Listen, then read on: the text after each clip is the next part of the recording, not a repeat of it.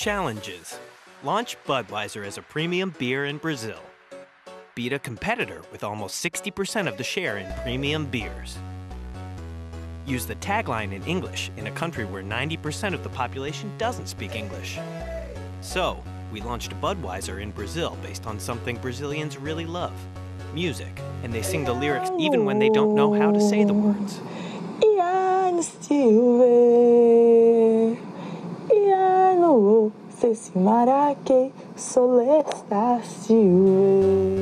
Two months before launch, we invited will.i.am to create a song using the brand's tagline. I hope you read it. Great times are coming. But no one ever knew it was for Budweiser. The song Great Times started playing on the radio, and in only a few weeks it went up to #2 on the Billboard charts. So everyone learned the product's tagline, even though it wasn't available yet.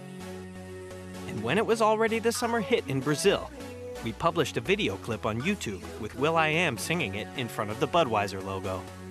It had more than 2 million views in the first 2 weeks.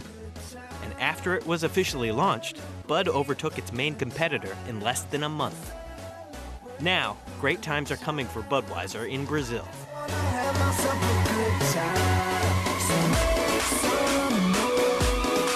Great times are coming in Brazil, and I wrote this song for my love for Brazil.